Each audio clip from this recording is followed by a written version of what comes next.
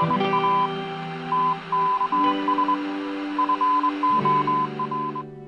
welcome back to the channel. Thanks for joining me. And a couple of things have happened in 2023. One is I got a haircut. Second one is I got a new light. It's an Amaran 60D shooting through a white 50-inch umbrella. And let me know if you think it's created any kind of improvement in my lighting. It won't make me look any prettier, I know that. So, you know the drill. Comments below.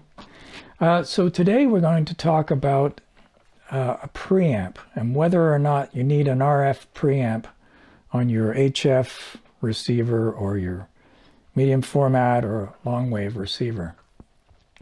I purchased this particular preamp in a board form, tested board form, from SV1AVN. He's a Greek ham radio operator. Check his eBay store out on eBay. Yeah, that's where he keeps it. And he's got all kinds of interesting RF-oriented items in there. And he didn't pay me. He doesn't know I'm making this video, and I purchased this preamp with my own money. And then I stuffed it into a nice little box like this. Got a power bypass switch here, so I can kind of do an A-B comparison between having the preamp in and not, and of course a couple of connectors. So all told, it's kind of a sub $100 kind of exercise, so it's kind of fun. So why do we need a preamp for our receivers? Well, I was a little disappointed with some of my shortwave listening. It seems like I wasn't pulling signals out of the noise. And I guess we have this perception that, oh, a preamp is going to fix that. Well, as you'll see, that's not necessarily the case. But what we're trying to do ultimately is improve signal-to-noise ratio. And so stay tuned, and this is a nice short little video showing you how I tested this preamp. What we're looking at here is SDR Uno software. We're just looking at the spectral display. SDR Play, who made the RSPDX SDR receiver I'm using currently, developed this software for use with their SDR receivers. So what we're looking at on one particular small part of the spectrum, around 14.35, is noise that's generated, or the noise that exists, I should say, at the input to the SDR receiver when terminated with the dummy load. It has currently a 50 ohm dummy load on, and the preamp is turned off, so it's bypassed. Now if I switch the preamp on, strangely enough, what you actually see is the noise level actually dropping. Again, the input of the preamp is terminated with 50 ohms with a dummy load, and possibly the noise level dropped because the preamp might be doing some sort of filtering to actually reduce the level, but it at least shows you that the preamp itself is not contributing to the noise floor.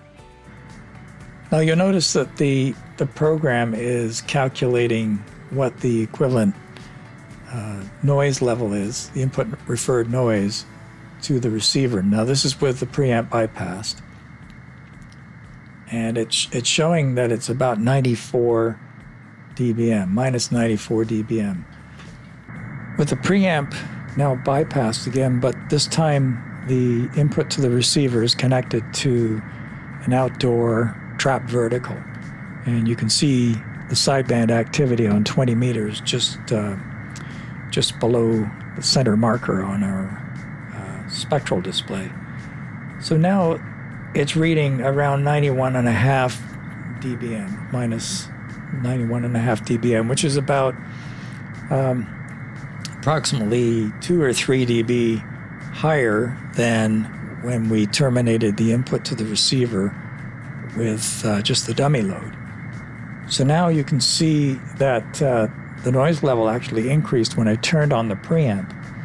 And as we established a little bit earlier, the preamp itself is not contributing noise. This is just the amplification, unfortunately, of the antenna noise, and it has now gone up to approximately minus 79 dB. So that shows you the gain of the preamp, which is rated at about 15 or 16 dB.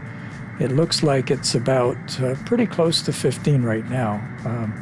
If you take the difference between 91.5 and 78 or so.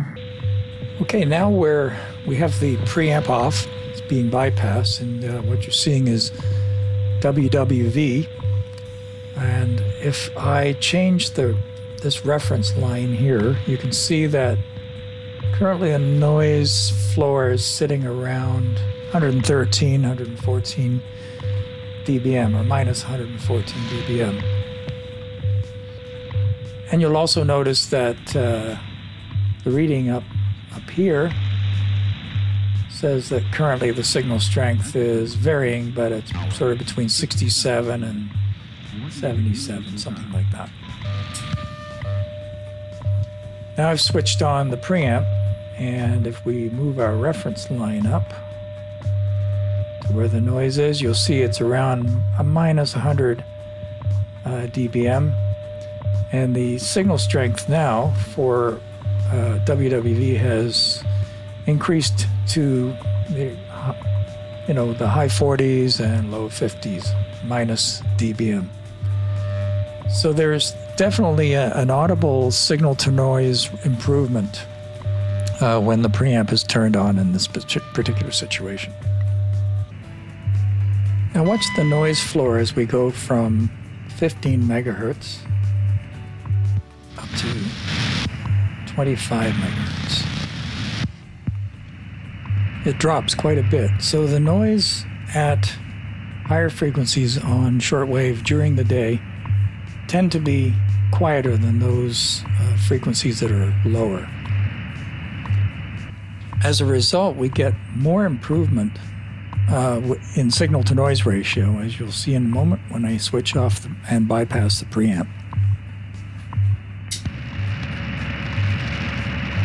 The signal-to-noise ratio actually improves with the preamp at these higher frequencies. Now, conversely, the noise is much higher, as you notice, compared to that yellow line that shows where the noise was at around 25 megahertz. We're now down at the bottom end of the band on CHU, the Canadian time station, at 3.33 megahertz. And the preamp is on at present.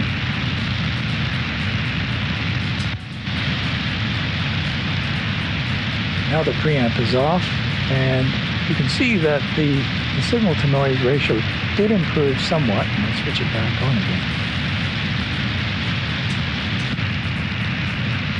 The amp is on, but it's not as dramatic an improvement as it was at the higher frequencies. So it seems that the lower the noise floor to start with, the better the signal-to-noise improvement using the preamp. And improved signal-to-noise ratio means better intelligibility, better listenability to the signal.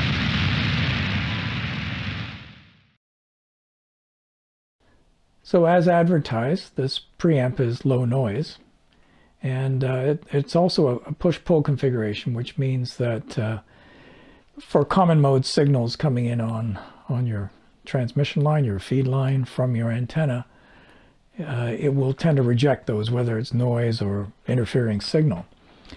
But what we've just seen is that the preamp doesn't always fix the problem.